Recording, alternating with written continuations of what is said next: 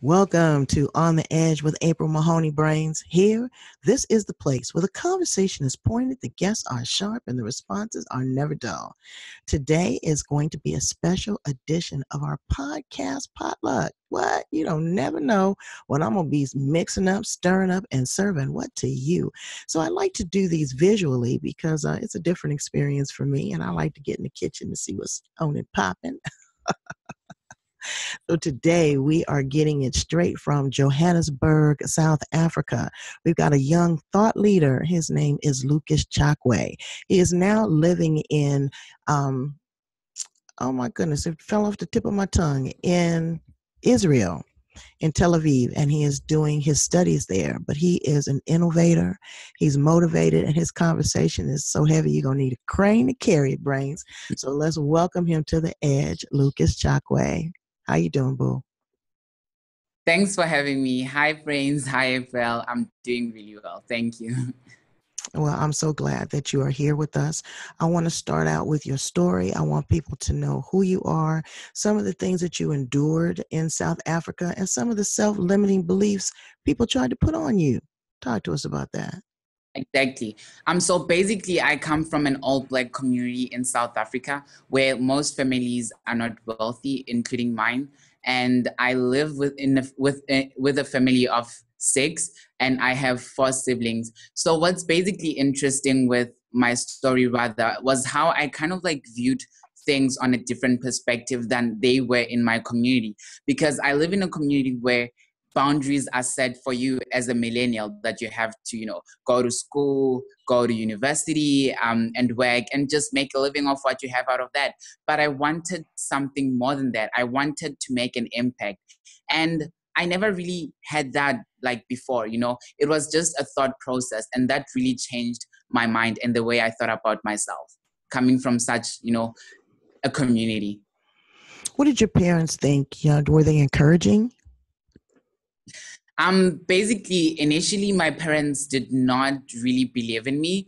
I mean, like, we humans, right? We start believing when we actions, we don't just believe in words. So I literally had to act upon what I say to make them believe. And I really love how they kind of like changed throughout my process of becoming a change agent and That's of becoming someone impactful in the world. And to make such an example, I remember when I had to go to the United States to attend a multicultural camp that I've been selected for and received a full scholarship on. I had to cover the flight funds for the flight tickets, but we had none of that in my family. And, my parents were panicking, and my father was like, why don't you just give it up? Because, I mean, we don't have money, as you can see. I mean, why don't you just give it up? And I was like, no, Father, I cannot do that. I need to finish what I started, I cannot just drop it out in the middle. And I went out there, I sought sponsorship. I went to my teachers, asked for help. And in the end, I got the funds and I flew to the United States. Now that literally changed the generation of my family. I mean, like it didn't only make me believe in myself more, but it made my entire family see light in a way, because my sister is now taking computer classes and my mother is now leading, after her company had retrenched, she's now leading a daycare that she self-started herself, and it's really doing great. So I'm really proud that I took a step ahead. You took leaps ahead. Tell us a little bit about your inspiration. Where do you get this drive and where did you get this motivation? Seeing how that it wasn't put in front of you every day, and I'm sure that there are other contributing factors there in Johannesburg and the living conditions. So where do you get this inspiration from? First, as soon as I felt like that I needed something, bigger than me, I needed to embed something that's greater than me. I need to be more impactful, and I need to make a meaningful change in the world. I started reading books such as The 7 Habits of Highly Effective People. And the book actually taught me about how to be proactive, how like it actually took me through all the habits, beginning with an end in mind, synergy, and all of that. And while I was reading the book, I was embedding that in me. So now, while I was gallivanting my own way on YouTube, I saw a video of Lisa Nichols, and wow, that literal video, it literally disrupted me. It blew my mind away. And I started Blew your interesting. wig back, huh?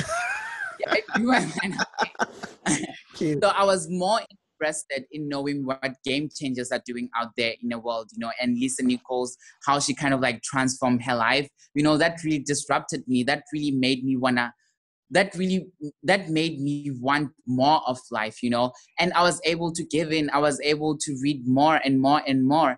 And during my process of engaging with the Lisa Nichols tribe on Facebook, I came across Phil Bolender, whom I became friends with, and now I'm currently reading his book Wings of Wisdom. And I'm never stopping, April. The journey is just starting. It's about to begin, and I'm so excited that I have game changers out there supporting me. Absolutely, absolutely. Innovators. So talk about a game changer. You went from Johannesburg and now you are in Tel Aviv. Tell us what that experience is like, because that's a very dangerous part of the world. You're a young Black man. Definitely. Palestinians, you got you've got the Israelis. It's on and popping over there. Tell me what that looks like. Give me a snapshot. So basically, before I came to Tel Aviv, when I was considering to, study abroad options, I was looking at them papers, I was looking at what opportunities are available out there. And I came across Tel Aviv. I never really expected myself to apply for a scholarship in Israel, considering the fact that, it's a country that's in the middle of a, conflict, and everything is just under siege, And I remember telling my friends and family about that. They were like, "Are you crazy? Are you really going to Tel Aviv?"